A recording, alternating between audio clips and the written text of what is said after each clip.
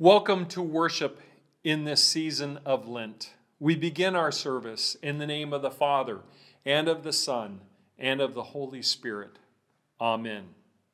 Our liturgy follows the Lutheran Service Builder, page 260 and following. This is the day the Lord has made. Let us rejoice and be glad in it.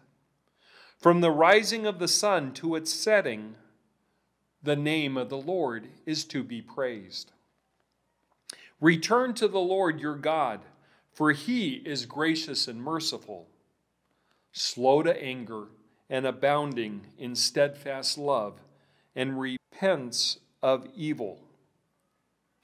Jesus said, "If any man would come after me, let him deny himself and take up his cross and follow me." Christ was wounded for our transgressions. He was buried for our iniquities. From the rising of the sun to its setting, the name of the Lord is to be praised. Glory be to the Father, and to the Son, and to the Holy Spirit, as it was in the beginning, is now, and will be forever. Amen. We continue with the responsory. We have an advocate with the Father, Jesus Christ, the righteous one. He was delivered up to death. He was delivered for the sins of the people. Blessed is the one whose transgression is forgiven, whose sin is covered. He was delivered up to death. He was delivered for the sins of the people. We have an advocate with the Father, Jesus Christ, the righteous one. He was delivered up to death. He was delivered for the sins of the people.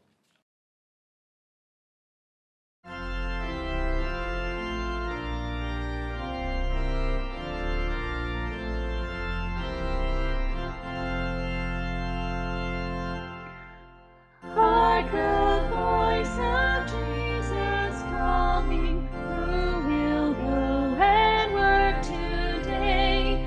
Fields are wide and harvest waiting, who will bear the sheaves away? Loud and long the Master calleth, rich reward he offers thee. Who will answer gladly, saying, Here I am, send me, send me. Some take up his task in morning, to their Lord responding soon. Some are called in heat of midday, others late in afternoon.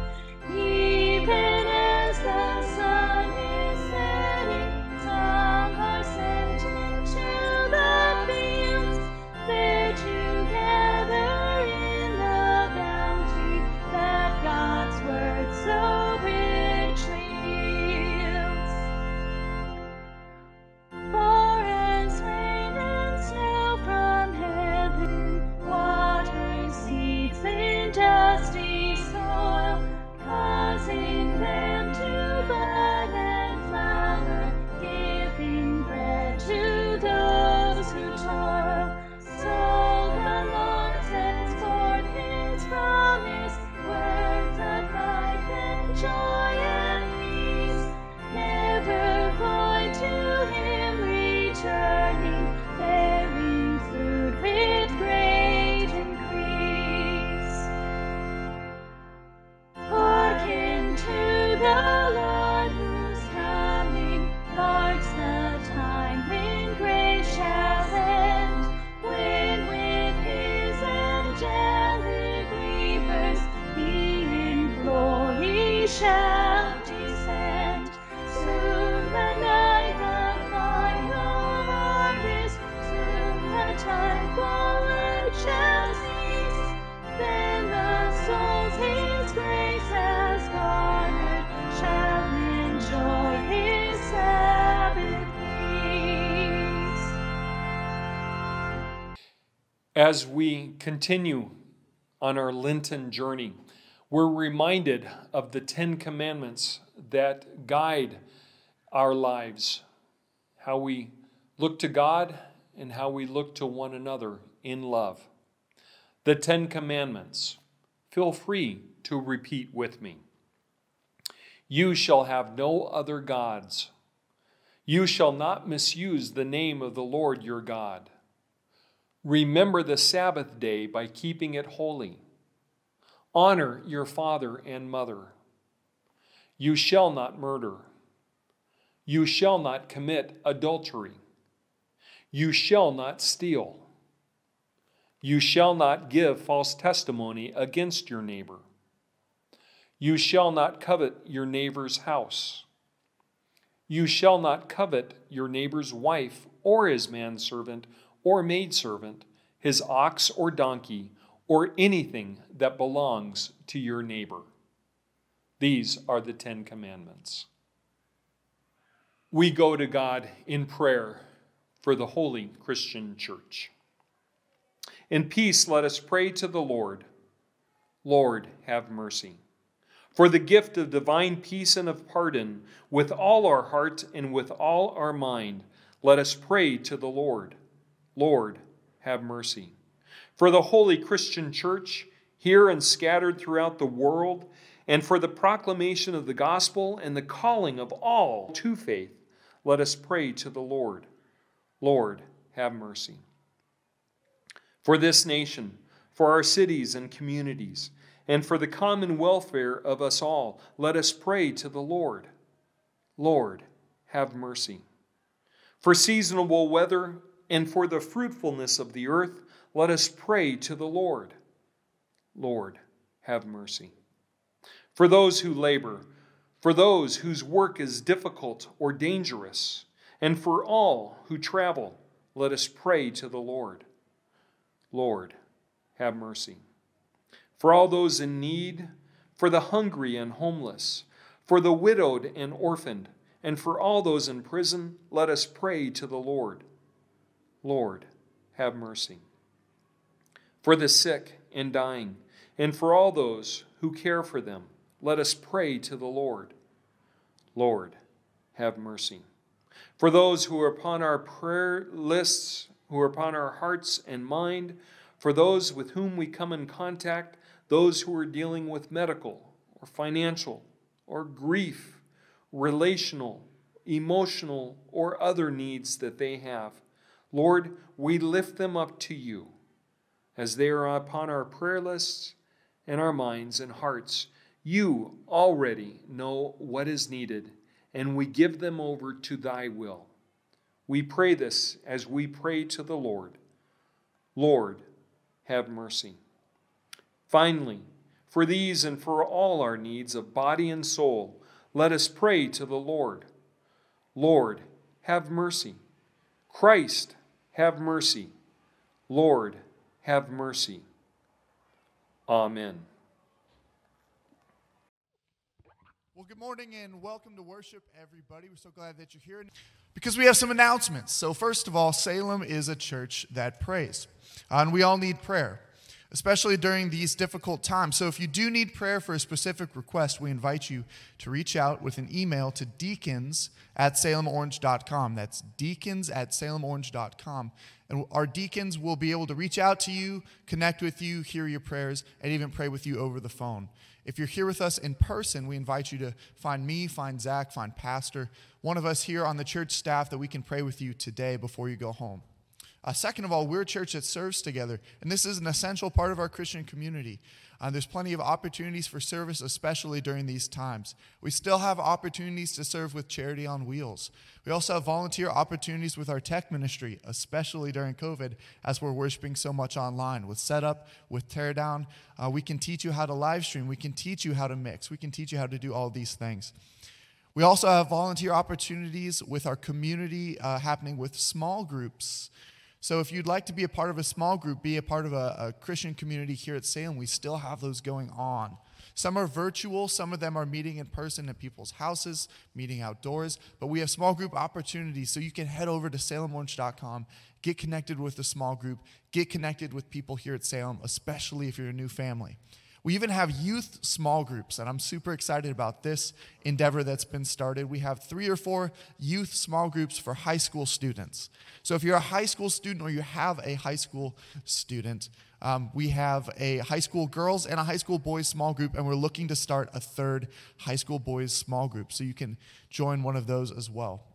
Finally, we are a church that's in community together.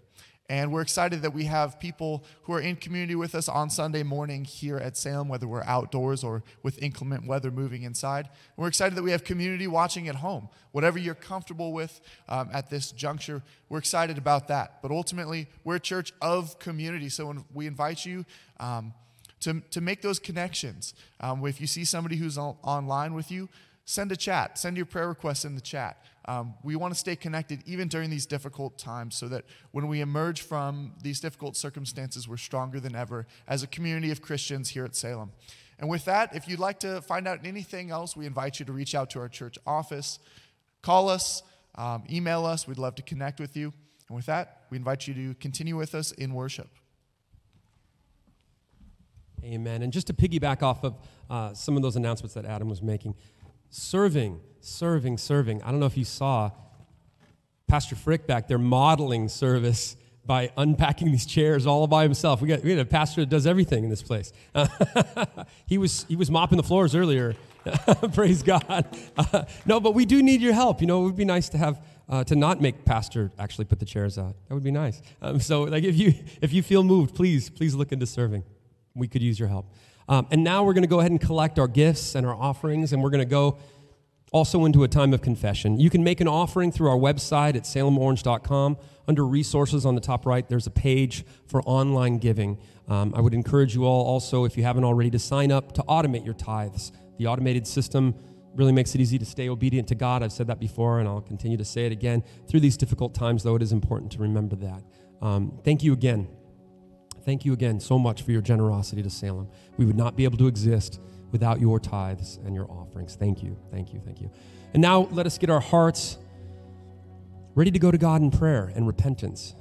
Every week as we worship together, we have this opportunity to admit to ourselves, to each other, and to God that we don't always live as we're called. But new every morning is God's great love for us. Let us remember that God is merciful and just and eager. He's eager to offer his grace. With these truths in mind, let us pray. Please bow your heads. Let's pray together. Make my words your own. Lord God, loving Father, all the fancy words in the world expressed in eloquent ways, decorated with emotion and spoken with conviction, cannot compete with a heartfelt, I am sorry. When we just can't find the right words, I am sorry has to do. Lord, these are times when we are all too aware of our limitations. Let us be more conscious of our sin and the distance it creates between us. Sometimes I'm sorry is all the heart can bear to say aloud. It is only you who can read and understand the language of our innermost thoughts. Only you who can translate my sorry into the prayer we would have prayed if we had the words within us. Lord, please forgive each of us for the sins we are silently confessing to you now and through this next song. Please help us to remember the great price your Son Jesus paid for them. We pray all of this in his name. Amen. As we sing this next song, let us take some time for personal examination, reflection. Let us all reflect on the great price our Lord paid for our sin.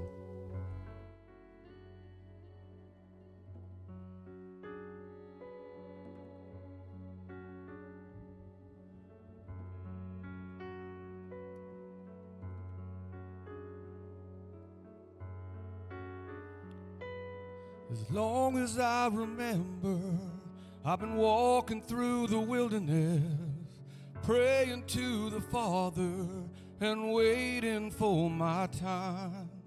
I've come here with a mission, and soon I'll give my life for this world.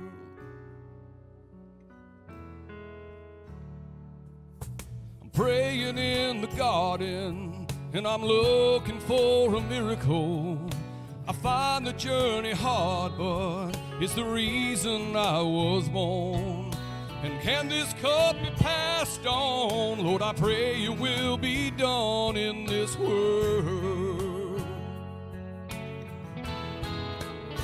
So I carry my cross, and I carry the shame to the end of the road, through the trouble and the pain. And I'll do it for love. No, it won't be in vain. Yes, I'll carry my cross, and I'll carry the shame. I feel like I'm alone here, and I'm treated like a criminal. Time has come for me now, even though I've done no wrong. Father, please forgive them. They know not what they've done in this world. So I carry my cross, and I carry the shame to the end of the road, through the trouble and the pain. Yes, I do it for love. No, it won't be in vain. Yes, I carry my cross, and I'll carry the shame. Yes, I carry my cross, and I'll carry the shame. Yes, I carry my cross, and I'll carry the shame.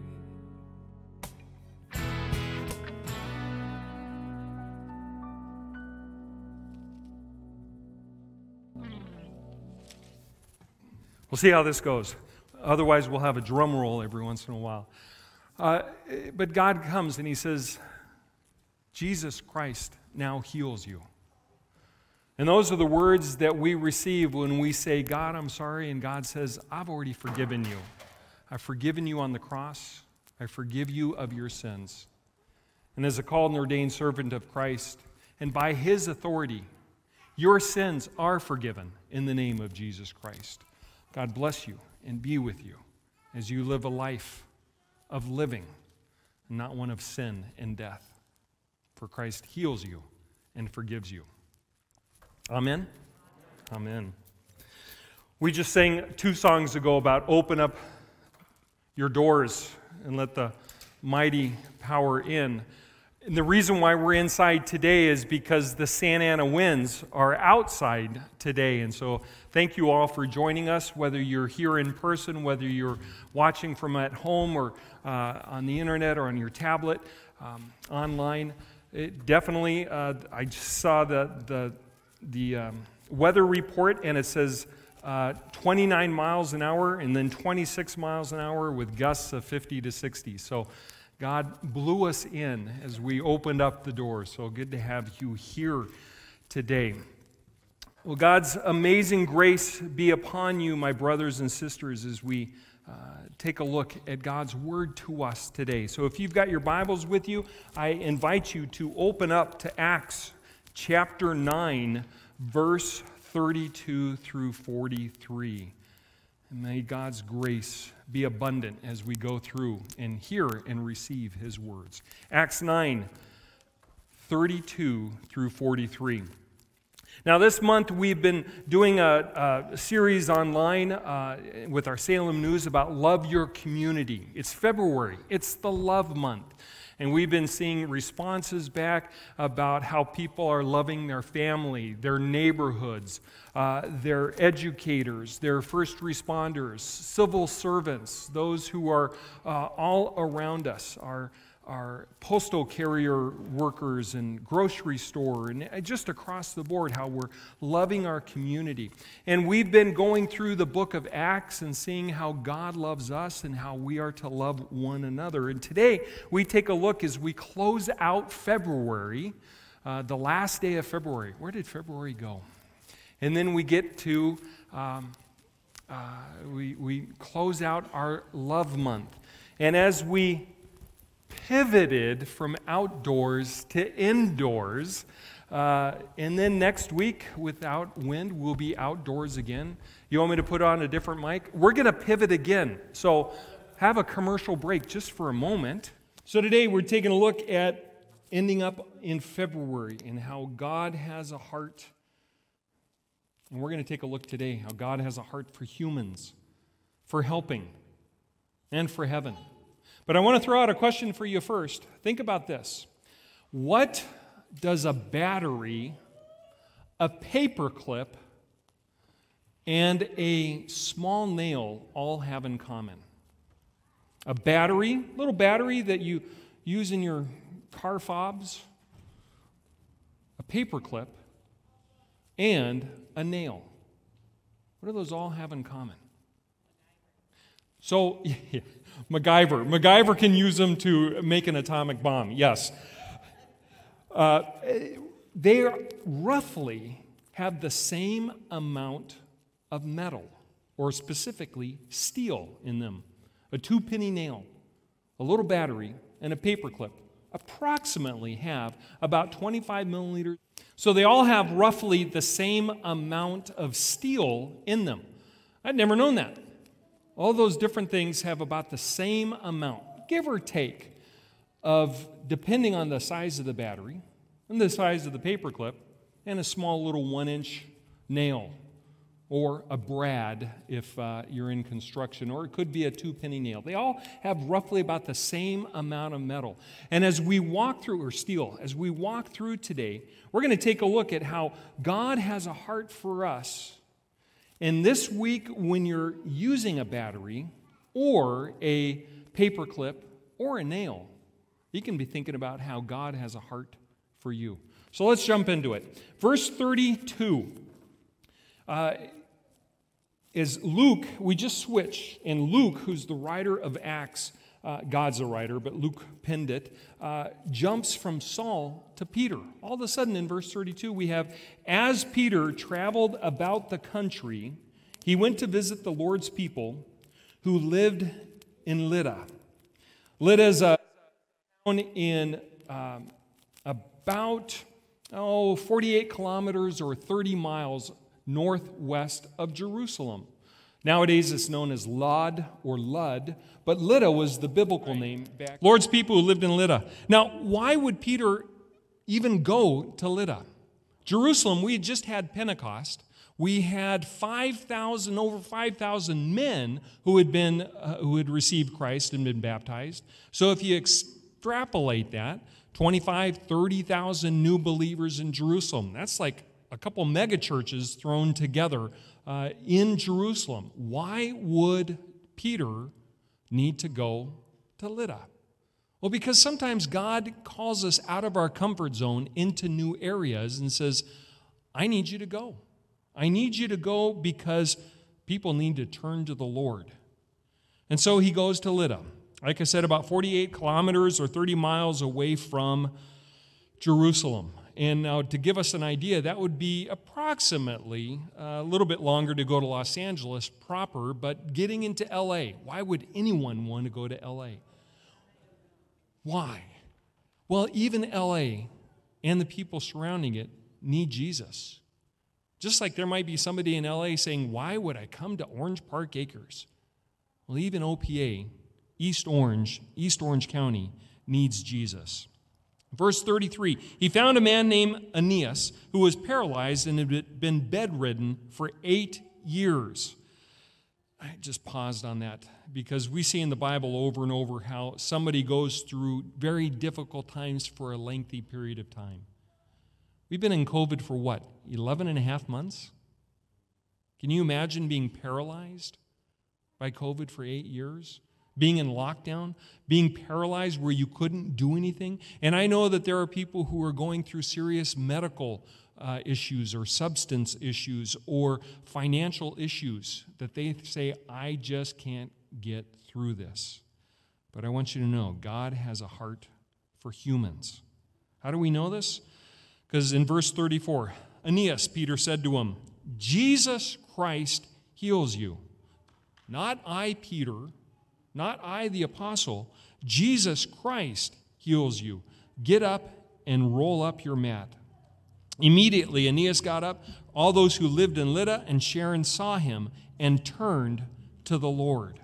Jesus Christ heals you. It's not something that we do. It's not something that we do on our own part, that we accomplish enough or jump through enough hurdles. Jesus Christ always is the one who is giving us grace and love and forgiveness.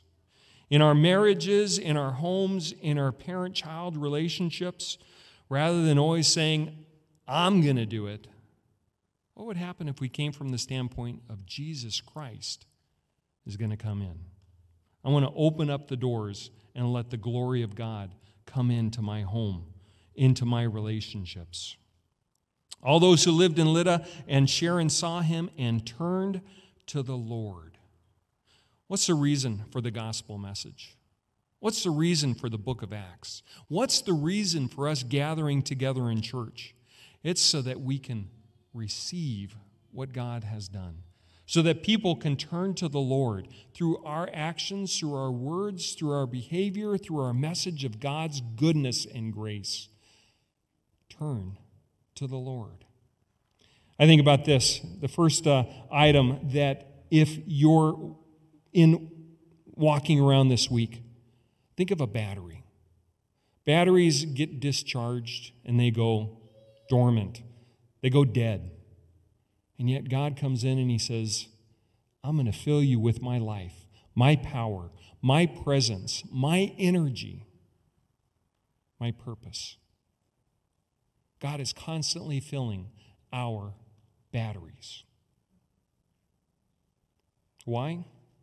Because God has a heart for humans. God has a heart for you.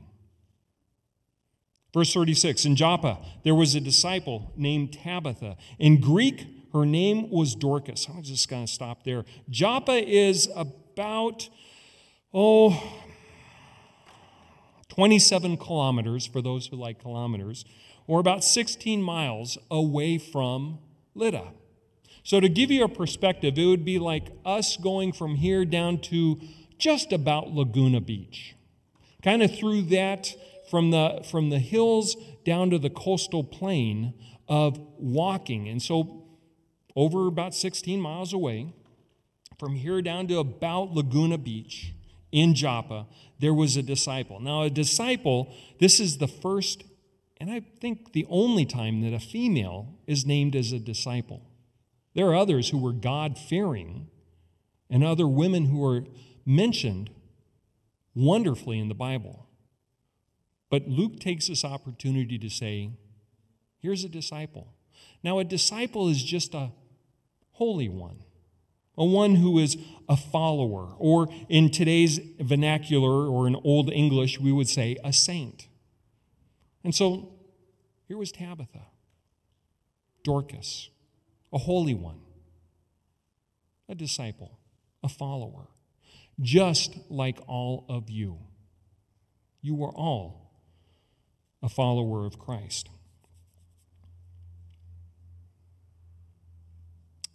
In Hebrew, her name was Tabitha. In Greek, her name was Dorcas. It's a good thing her name wasn't Karen, because all the millennials would just be laughing right now. Sorry, side note.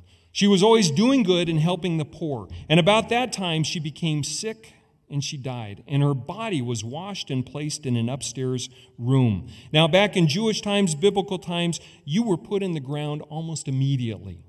It was expected that you were buried within a day of your death. And 3 days was really pushing it if somebody wasn't in the ground. And so Lydda was near Joppa, and so when the disciples heard that Peter was in Lydda, they sent 2 men to him and urged him, please, come at once. Now, remember, I said Lydda and Joppa were about 16 miles apart, about from here down to Laguna Beach. Laguna Beach is 22 miles if you go down the toll roads, but as a crow flies, that gives you kind of an idea. Now, to put it in a different perspective, how many of you have ever been up to Robber's Roost or the Flag up on the top? I know a number of you have. In fact, I ran into Todd Von Sprecken the other day as I was hiking around, and he says, yeah, I just went up to the flag. And it's like, oh, Todd, it's dark. I'm not going to get up there tonight. But I got up there. And as I was walking up, I realized, as I had my little step meter on, and as the little map says, it's about 3 miles from here, from where we are right now. So what I'm talking about is at the top of Santiago Oaks Park and beyond, up in Anaheim Hills, 3 miles away. And so imagine going up 3 miles, and then coming back 3 miles, and then going up 3 miles, and then coming back 3 miles, and then going up 3 miles again. That's about how far it was, and that kind of terrain. And so imagine that. We jump in our car, and we can get someplace like that in a car. But walking takes a little bit longer. And they came and they said, please come at once. And Peter went with him. And when he arrived, he was taken upstairs to the room. And all the widows stood around him, crying and showing him the robes and other clothing that Dorcas had made while she was still with them. I want you to know right here, why was Peter there? Why was Peter with Dorcas? Because God has a heart for helping. God has a heart for helping people, especially when they are hurting. Not only was Dorcas hurting, well, she was dead, but the women who she had cared for, who she had served and loved on, just like our Charity on Wheels, just like our missions, just like our makeover weekends, just like Salem, on a regular basis. When somebody dies, there's grief and there's hurt. And God is there to help, especially the hurting. Think about a paperclip. That's the second analogy today. A paperclip is just a piece of steel. And yet, through a process, it is bent to be used as a purpose. Bent to be able to hold things together. Bent to be able to keep things united. I know some people use them for earwax removers, but the primary purpose is to hold things together, to serve of holding in unity something together. A paperclip helps. Paperclips help because they're bent for that purpose. A straight piece of metal, a straight piece of wire is bent for a purpose. Each one of us is bent for a purpose by God. Some of us can sing. Some of us can play instruments and music.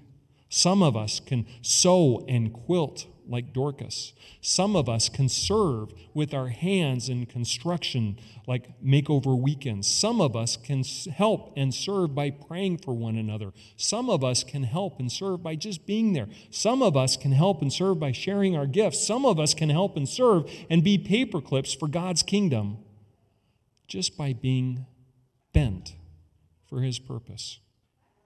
How is God bending you? How is God taking a strong piece of your iron will and bending you to help others? And unfortunately, here on earth, I think sometimes hurt bends us. I think the byproduct of being hurt is we're more malleable, we're more understanding, and we're more willing to be bent for God's purpose. Brothers and sisters, we're all batteries and we're all paperclips. How is God bending you for His service?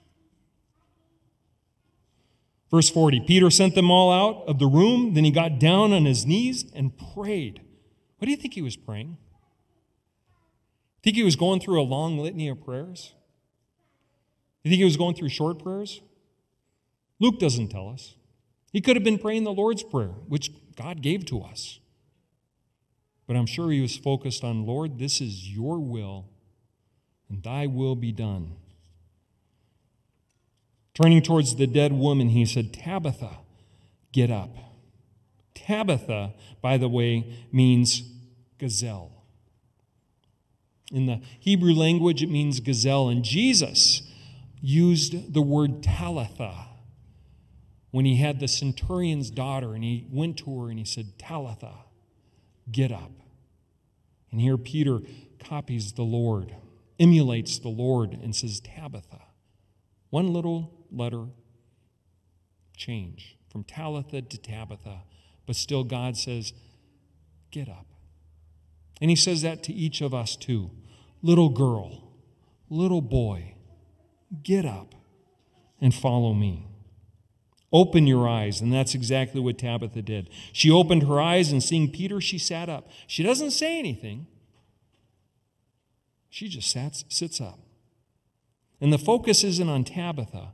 The focus isn't on Peter. The focus is on what God does for us. Peter took her by the hand and helped her to her feet. Then he called for the believers, especially the widows, and presented her to them alive. This became known all over Joppa. And here's the core of the story. And many people believed in the Lord. Why does Peter go from Jerusalem, from a megachurch, to a little village? Because people need to believe in the Lord. Why does Peter say Jesus Christ heals you to Aeneas? Because people need to believe in the Lord. Why does Peter be used as an instrument for God and allow God to raise Tabitha, little gazelle? Because people need to turn to the Lord and believe in God. Peter stayed in Joppa for some time with a tanner named Simon. Now, Simon, a tanner in Jewish time, for those, why is that put in the story? Because Peter, as a kosher Jewish man, would not be staying with a man who was around dead, unclean animals. A leather worker, a person who worked with dead animals on a regular basis, that wasn't kosher. And yet God was putting him into an uncomfortable position so that he could spread the word. And so that Peter could be aware that there's something beyond just my rites and rituals, my own opinions and viewpoints. And as we find out next week in chapter 10, Peter has a transformative revelation and vision. God says the same thing to us. Sometimes we're put into situations with unclean people, and yet we're called to be there so that they may receive the Lord as a battery, as a paperclip, or the third and final one, as a nail. Because God has a heart for helping people get to heaven. God has a heart for heaven, and that's where the nail comes in, because Christ, as we know, extended his arms, and nails were placed into his arms, his hands, and his feet, so that he would sacrifice and give his life to cover us for our sins and give us forgiveness and hope for a future. God has a heart for heaven. Lydda, Joppa, two very unknown places, and yet the historical significance, both of them were trade routes. Both of them were interchanges. Both of them had a lot of commerce and traffic from Babylon to Egypt. And so to get out of Jerusalem, out of the church, and into the community and into the city is where God called Peter and where God calls us. Into commerce, into business, into the lives of our co-workers around us. Why?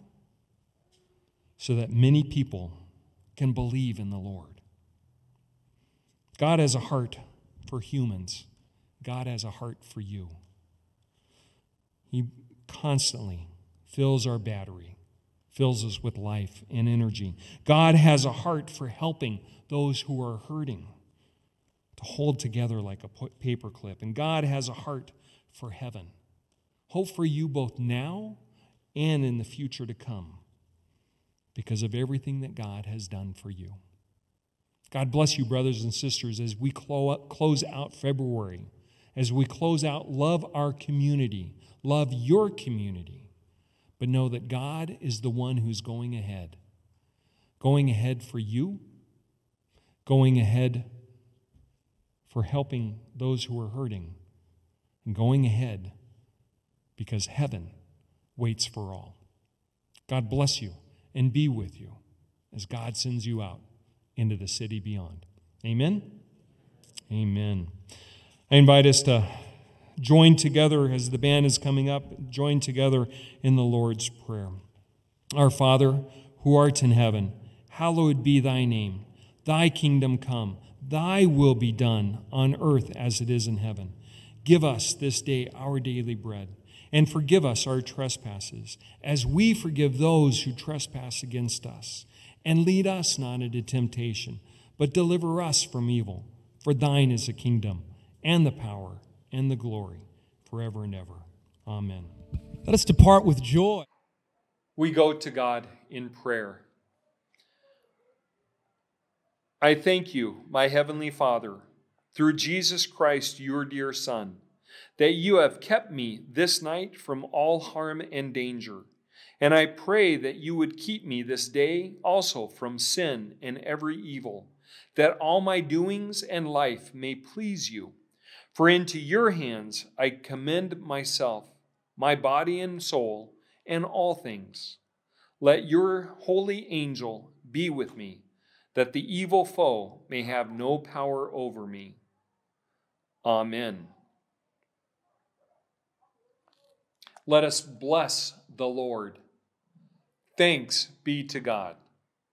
The Almighty and merciful Lord, the Father, the Son, and the Holy Spirit bless and preserve you always and forever.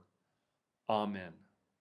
Have a blessed Sunday and a wonderful week. God's blessings.